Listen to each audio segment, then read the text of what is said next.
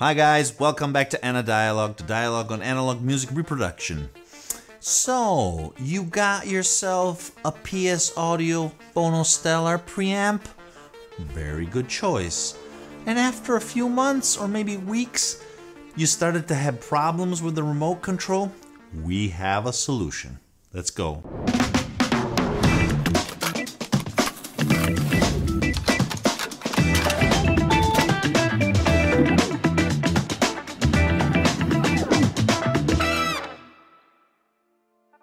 Okay guys, yes, unfortunately there is this problem.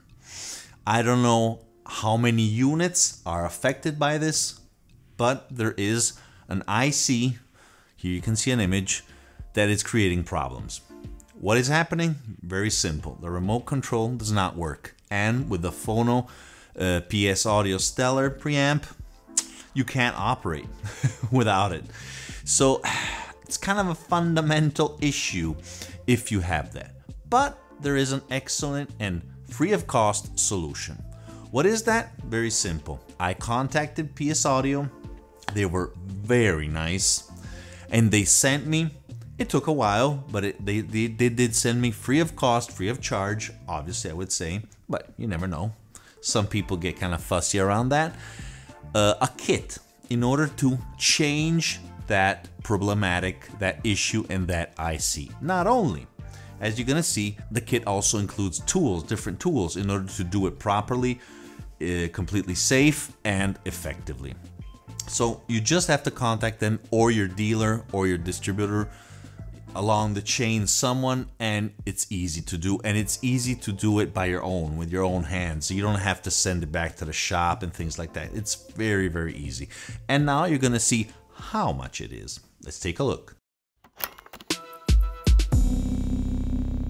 Okay guys, here we have our PS Audio Phono Stellar.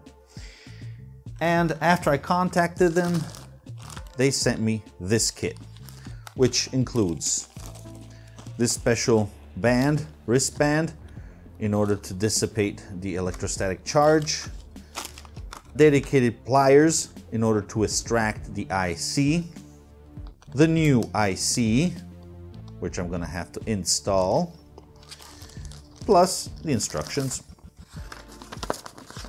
Very clear, in color.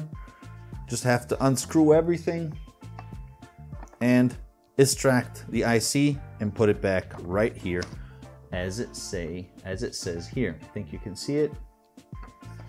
There you go. Okay.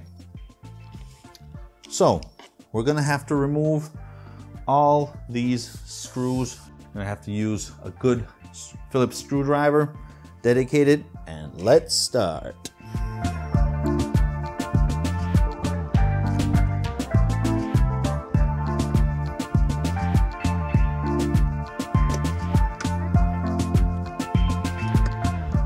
Okay, now we can remove the top. Here we go. Whoops. The little logo fell off. Okay. Put this right back here afterwards. Haha, we have it on the other side, but no problem. And there it is. Very nice. Here it's practically empty and everything is concentrated on this side. Okay, now you can see it better. There it is. See, the notch is on this side. So we're gonna have to replace it in that same direction. Let's put on our little wrist. I think you can see it. Okay. Here we are.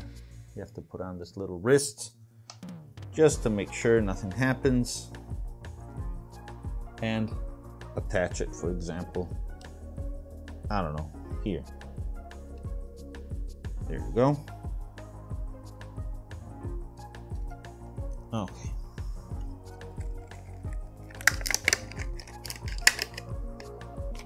Here we have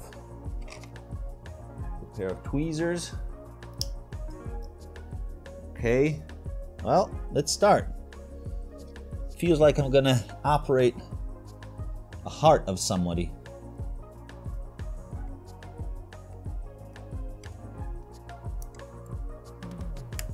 Okay. We got it.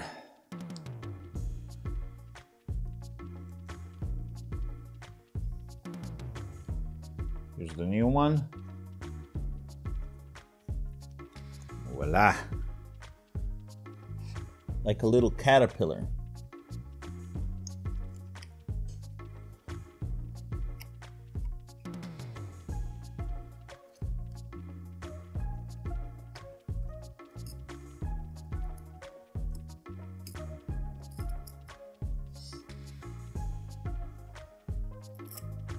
Yep.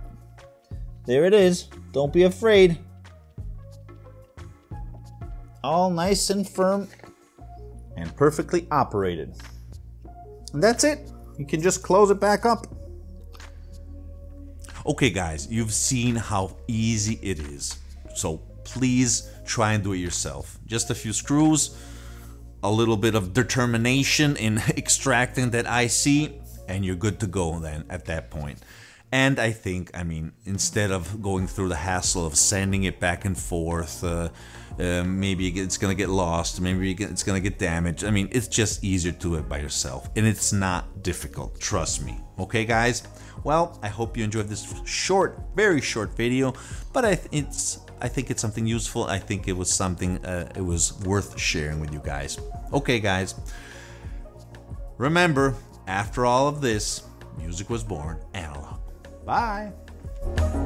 Well guys, if you're enjoying my videos and you're enjoying my channel, please consider to subscribe by clicking the black and white logo here below.